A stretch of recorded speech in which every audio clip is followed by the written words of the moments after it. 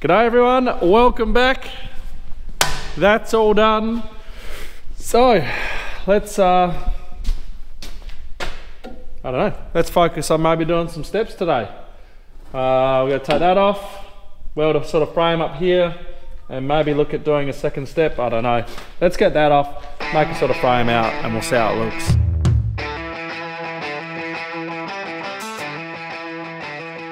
One thing I do need to first up do, in the end of the last video, if you made it to the end of that, now I do apologise, it was 45 minutes long, it's my longest bloody video ever, but there was a lot of stuff to fit in, so I chucked it all in, and if you watch it to the end, thanks for watching. It was, I hope you enjoyed it. So I said I was going to weld this up, and I completely forgot because I was talking to the camera. So I'm going to weld this part up here. If you didn't watch the last video, go and watch it up here somewhere, wherever I put it. I mounted up the bracket for the remote cannon, which is down there, and you know what, we might even just, I'll weld this, we might even just chuck her on, bolt her in now so it's all bolted, and we might, I'll show you it, you can see it moving.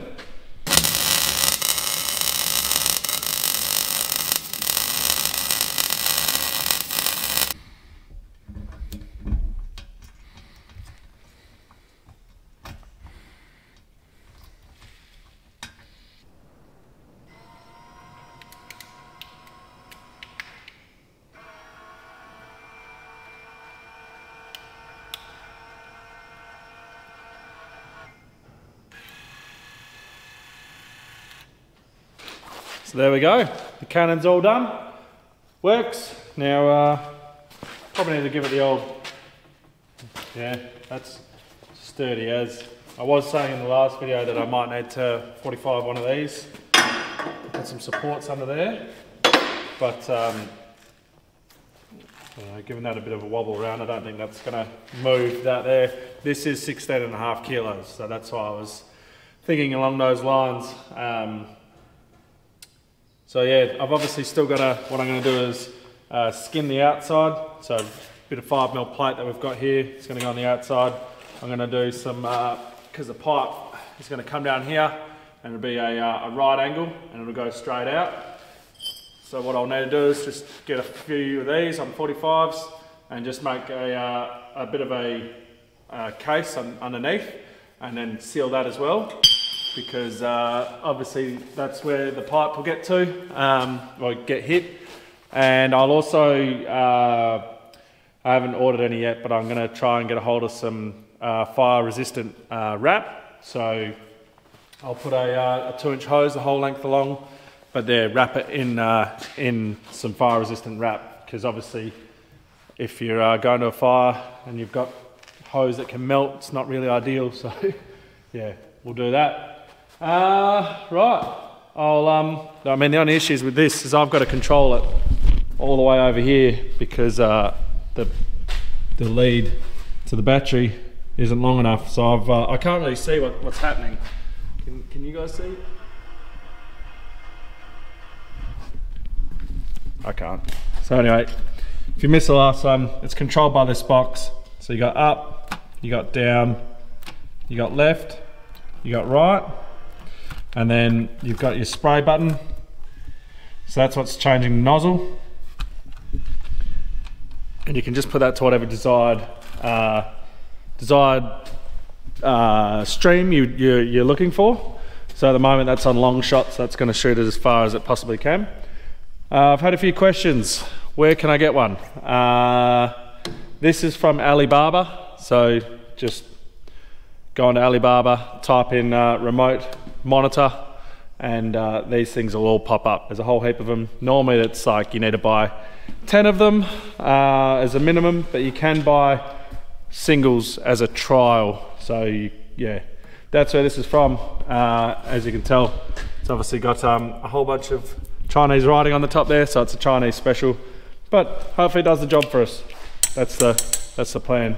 So that's you know, a possible attack. With up the back here we'll have a soft hose with a little nozzle on there, so you can mop up as you're going along. There'll also be cannons up the top here so that you don't have to use that all the time.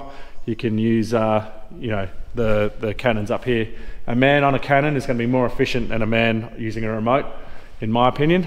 And like, we will use that, but you know, turning off or on and things like that, it's just going to be a lot easier with a man. If you're attacking a fast edge fire, if you're attacking a hot edge on a fire and you're needing knockdown, you'll be using the cannon up the front, you know, 20 meters out.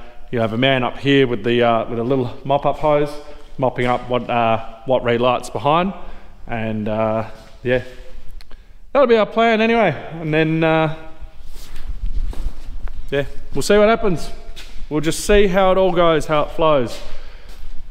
Okay, I guess we try and make some steps. So we'll get rid of our fire extinguisher holder there. We'll also get rid of our light up the top there, and we'll try and make up a bit of a platform here. Taking off the fire extinguisher was easy enough. The light, not so much. So I turned all my lights on to try and test to see if it works. It doesn't work. And even if it did work, it is in the wrong spot. So as you climb up, you can whack yourself with this. So I just want to get rid of it completely. But the army engineers decided that we're not going to have this as a threaded, you know, bolt on the sorry, nut, like stuck on the inside. You're gonna have to take this whole panel off on the on here and get into it that way. So oh, what did I just lose there? That was one of these little things here. So I'm able to unscrew them, which is good, but I've got to try and move this seat forward to try and get behind there.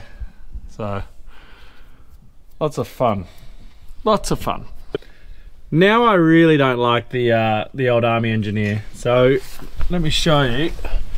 I've only taken it off to see if I could just get a hold of the nut, but you guys probably can't see. It's dark. It's a hollow cavity that I'm gonna have to pull this whole plate off, this whole canvas thing off, or down, or see. Why?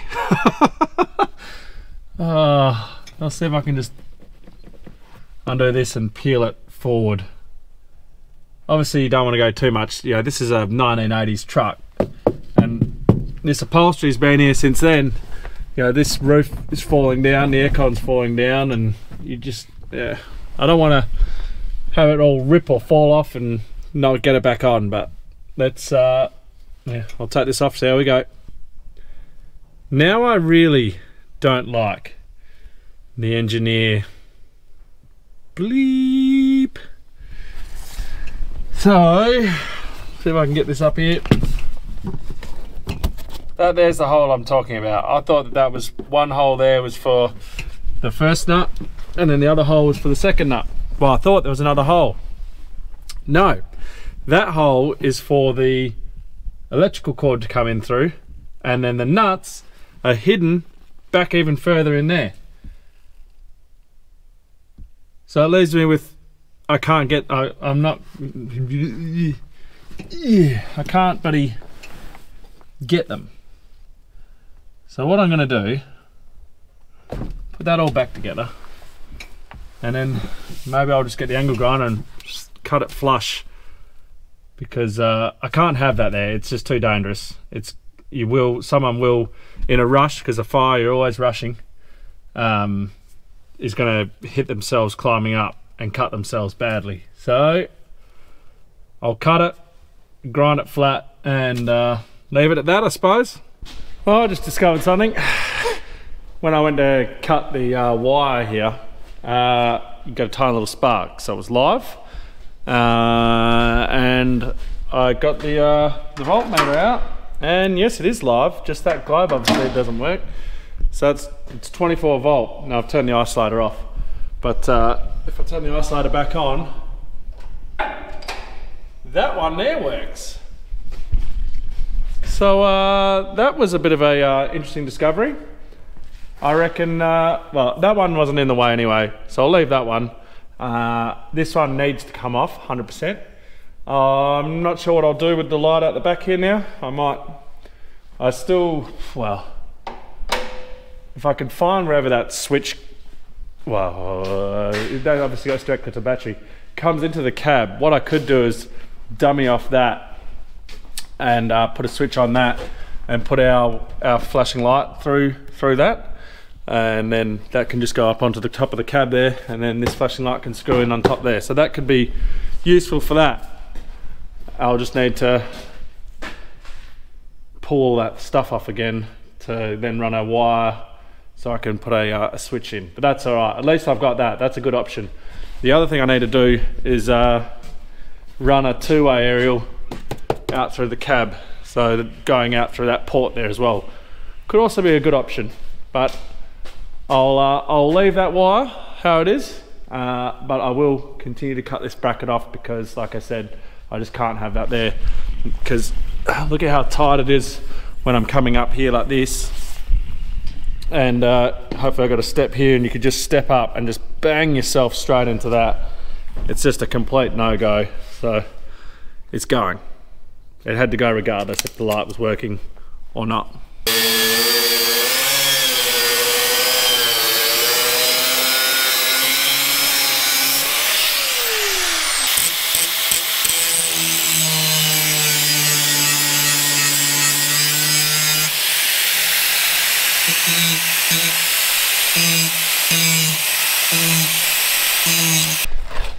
This is the longest and I guess shortest piece of 40 by 40 I've got without cutting. The other ones are only about, I don't know, they're tiny little off cuts, only about 8 centimeters long, something like that.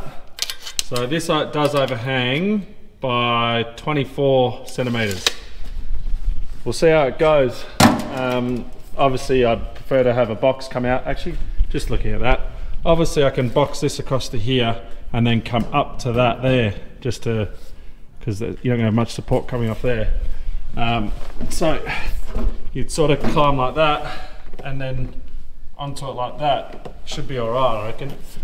Problem is sort of coming up on the, yeah, I don't know. I reckon that should be all right. Something like this. All right, let's see how we go. I'm going to weld that up. We're going to use this existing one. We're going to go a strut down from here to here. Hang on. I wanted to make this so that it was removable, remember? That's easy done. I can just bolt that one in there. We'll just drill a hole through that frame there. We'll bolt that and we'll weld it to there. I'll figure it out. I'll figure it out.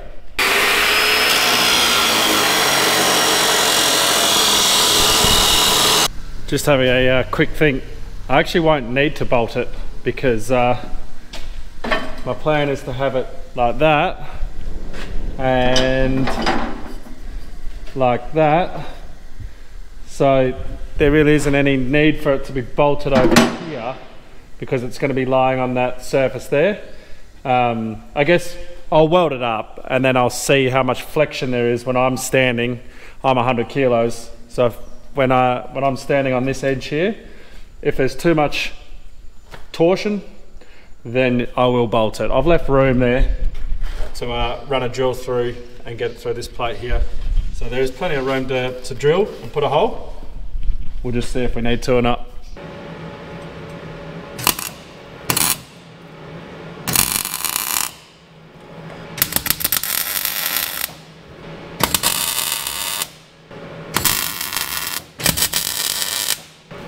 I obviously can't step on this because it's only tacked together. It is clamped, so I don't want to because it'll break. But just getting a bit of an idea. I think that should be fine. I just realised I haven't put a cross beam along here. Honestly, I don't think I need one. So what I'll do is I'll weld this up where it is, as is. We'll then stand on it, see if we need a bolt at that end there. But I'll also, once I've done this, I ended up getting a hold of wheel there. Plasma cutter really isn't that yeah, that crash hot. So he reckons just use a angle grinder. So that's what I'm going to do. We'll cut this up. That is, I think it's the whole length, so 2.5 by 90. So this sheet is 2.5 by 120. So I'll cut 30 centimeters off, and then I'll just have to, because that thing is bigger than 30 centimeters, I think. We'll have a look. I don't have the tape measure on this side. So yeah, it's definitely bigger than 30 centimeters. So it might just be one panel there and then another sort of panel here. And then I really can stand on it, give it a test. And if that doesn't work, then we'll bolt it. Got to excuse all these little like light things on there. That's I held the camera too close to the welder or the grinder at some point, and the lens is all buggered. I need to order a new one, but you get those sunspots. So anyway, I'll weld this up.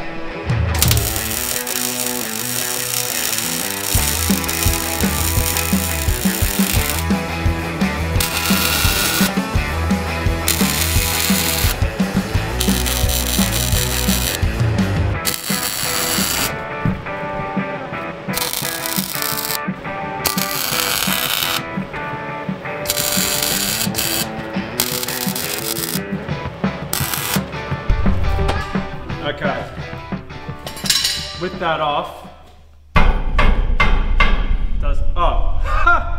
I forgot to weld up the top there. Give me 2 secs.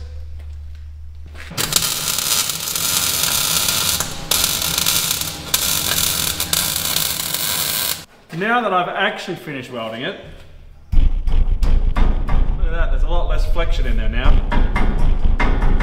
You do get that now. That could get very annoying with the engine running, just having a constant vibration. We'll see. We can easily bolt that. So just coming on up. Oh yeah, that is much nicer to come up and then get down on. Right. Okay. Let's see how we go with cutting some floor. We're obviously not going to put the floor in today. That's going to stay. We'll do that after it comes back from Wicked. But we'll cut it so I can put the step in, because I want to put the step in. So, and then that way it's ready anyway. So we'll let's do that.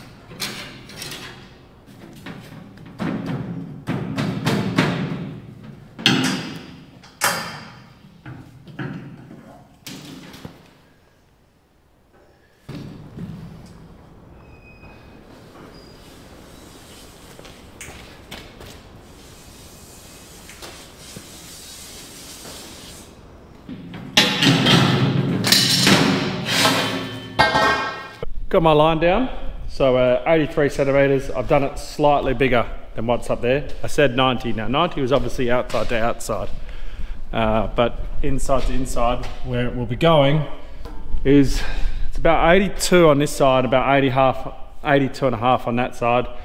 So I've cut it at 83. Well, I will cut it at 83, and then we can just grind it and just chip away what we need to fit it in.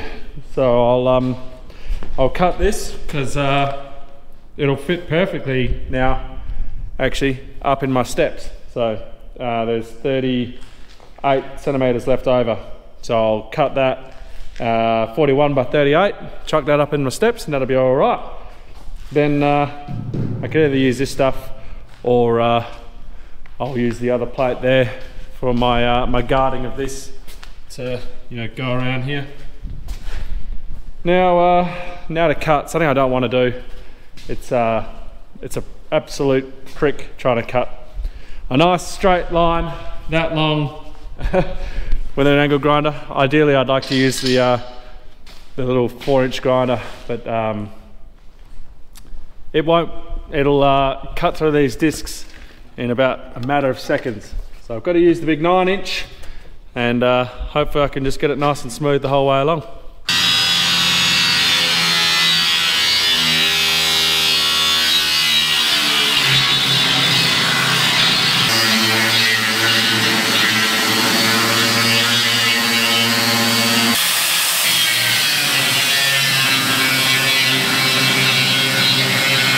So you saw that I switched to the little grinder. I thought I'd just give it a go.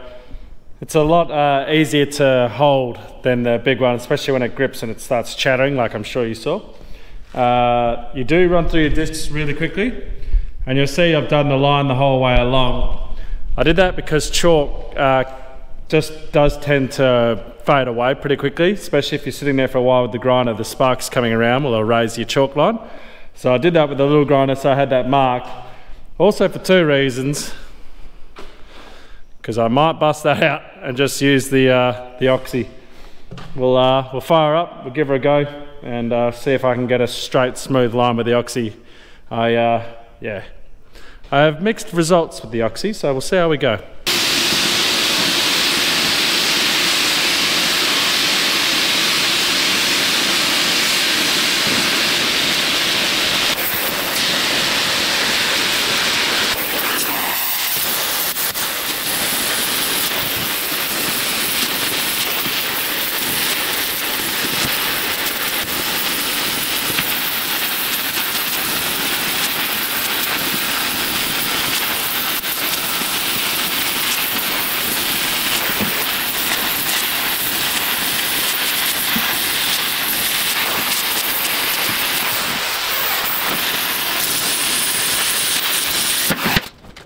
Right, that's done. Now, before you comment, yes, I have training wheels on my on my oxy, and they just fell off. Helps me with getting the height right and not, you know, falling up and down as you're going along. Secondly, yes, I know I'm horrible at oxy. Again, I've never been taught how to use this, and it's just sort of been like a sort of, you know, guess and go. I think the main problem is the nozzle. So I'm not sure if that won't sharpen there, but the nozzle. We've had this oxy, well, since before I started working on the farm full time, and I started working full time back in 2010. But you know, back even before then, when I started work at the end of 2007, we still had this oxy, and we've never changed this gun. We've changed the line because the line got a hole in it, but we've never changed the gun. So you know what? I think I might go and change the gun or the tip or something, because I know you can't see in there, but the tip has got all this crap just in there, which I think that doesn't. I'm not sure if you could see the flame coming out, but you don't get a nice flame, concentrated flame coming out. So it just goes everywhere. So that's what I'm blaming my bad oxying on. I'm going to blame my tools. All right, it's lunchtime, so I'm going to go have lunch. When I come back, we'll cut up what we need, and we can install it up there and weld that in place. Okay, we needed a bit of a break from all that welding and cutting, grinding, you know, using our heads, all that sort of stuff. So I figured I'd come out and have a look at the crop, because, you know, that's what we should be doing, and just see how it's going. Just make sure there's no disease in it, anything like that. I don't think there is, but you know, it's always good to get out and go and have a look. So yeah, now I also did get the soil sampling, the tissue test results back. I'll go through them in another video, and we can discuss them. But basically everything was fine, so nothing to worry about there. So this is obviously the wheat. Now she's honestly a bit too thin for my liking. We had such a dry start that it didn't till her as much as what we would hoped. So the wheat is not going to perform very well for us this year. When we get to the barley, that's really nice, but this here isn't going to be as good. I think down in Hatton's it's looking a lot better, but yeah, here's not ideal. But things we can hope for is that the heads feel big.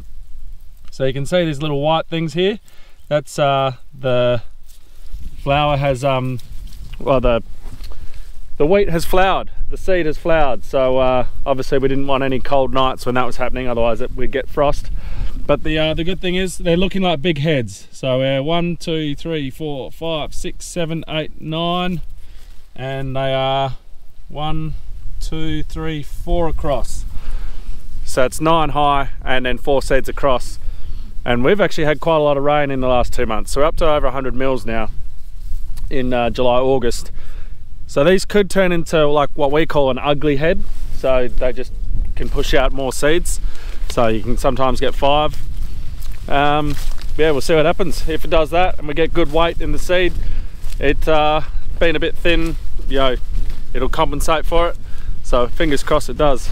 But we'll go over a look at everything else. But I'm loving the size of the heads. The heads they're very nice, very good size, which is a positive. And the crop's clean. There's no disease out here. As I'm walking towards the canola, I don't know if I'm going to be able to walk through there all that well, if I'm going to get wet or not. Probably going to get wet. So the canola, like I said in the previous, what video was it? Fence iron spraying. We don't grow hybrids, so GM. So GM canola, you can get up about this tall, even taller in some cases. We don't do that. So we grow OPs, TTs. So they don't get overly high. They will get a bit taller, and sometimes, you know, we can get them sort of up to your middle of the chest. But this year, this is as high as it's going to get. But look at that. What is lovely to see is just how many pods are on there and how big the pods are. That's just awesome how big those pods are. Nice big juicy pods. There's a bit of blackleg, which Henry sprayed for a while ago, which it's fantastic to see out here. We actually got not a huge amount of it, which is just fantastic. So I think we'll keep up doing that spray. But what is absolutely amazing to see is just the pod size, the pod depth. How many pods out here? I'm excited for the canola. Yeah, it could be quite a nice year for canola. So the wheat is going to let us down, I think, but canola and barley, fingers crossed, is going to be a good year. Okay, out into the barley. Now, if you've got a keen eye as you walk out here, you're going to be seeing something that's a little higher than it should be, and that is this. Wheat, watermelon, wheat in the barley. Now, I'm not sure where it's come from, but it's seeded in, so you can see that it's in the line where it's been seeded. So it was in our seed. Now our seed, I'm 95% sure we didn't have wheat in our seed, because we're pretty selective of where we get our seed from. So the only thing could be I was wrong on that, or there's been a cross contamination at seed grading time, and that's why we've got so much barley, wheat out here. But there is a huge amount out here. Like it's not good. Yeah, we're just lucky that we grow feed barley. If this was malt, we'd be in trouble, because you're only allowed a certain amount of wheat in your seed or in your sample. But so we get out here anyway, and it's got a few little bit of disease on the leaf, not a huge amount. Obviously, with it being a bit wet and cold around, it's it's ideal breeding conditions for disease. Yeah, so not really much we can do about it now. It's the heads are all out, and yeah, it's there, but it's not massive. You know, it's not little bit. I'd say it's actually very, fairly clean for barley. I know one great thing is there's no weeds out here. There's bloody wheat, but there's no weeds. And the seed, let's count. Let's get a random head. 1, 2, 3, 4, 5, 6.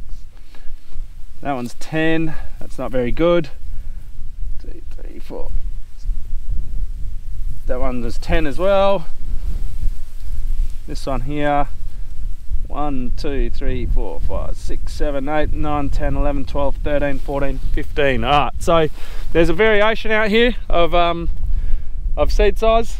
We hope for more of the 15 sides, but I mean, I've grown big crops off just 12 a side as well, so nothing to worry about there. Hopefully it just keeps on coming. So pretty happy with how it's all looking. Very happy with the rain. There's a few things that could be improved, but yeah, we'll just have to take it on for next year. Okay, back to the shed. One step platform ready to go. So that's going to go on there like that. Got a little bit of discrepancy there. I obviously probably didn't weld it the squarest, considering that it was sort of just thrown up there. Let's be honest. What I might do is I'll get the grinder and just take this weld down a little bit, and it won't make much of a difference, but it'll make a little bit. Then what I'll do is I'll probably tack and then tack and then either stand up there and see if it bends down, and if not, I'll just probably hit it down just so it's all. Probably tack that back corner actually, and then yeah, do that just so it's all sitting down properly how it should, and we'll make it work.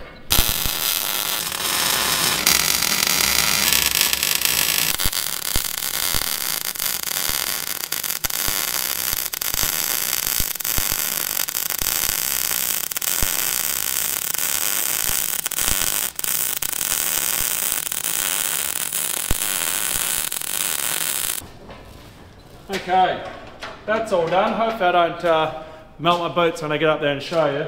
Now, as I've stood back, I'm like, oh, no wonder this goes up.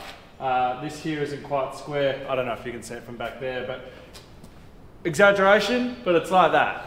And honestly, it doesn't matter. It'll be fine. So let's give this this bad boy a test, hey? Fantastic. Now, I didn't burn my boots there, but I wasn't standing on it for very long.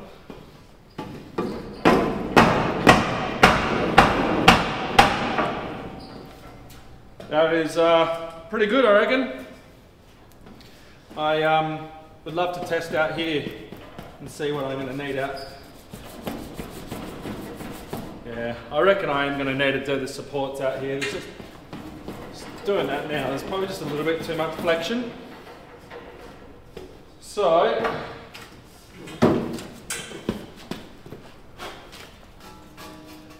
bit of mud.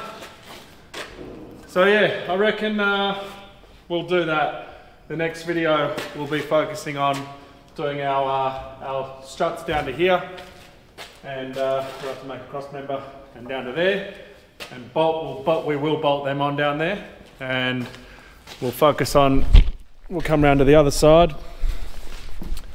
We'll focus on what we're going to do around here too. So around here we'll work on enclosing this up and protecting the side, the bottom and the front, and then I've got to work out what I'm going to do with my radiator, because unless I just do a tube up inside there, I don't know, we'll figure it out. So tune into the next one, guys. I reckon we'll leave the video there. We got the step done, we went for a crop tour, we got that mounted up. So we'll leave it there. And I'm then gonna go home and get bags packed, because I'm off early tomorrow morning to head to Melbourne to go for Movember's ambassador community thingy, which I'll tell you all about when I get back. So thank you very much for watching, guys. Don't forget to like, subscribe and share. And as always, see you in the next one.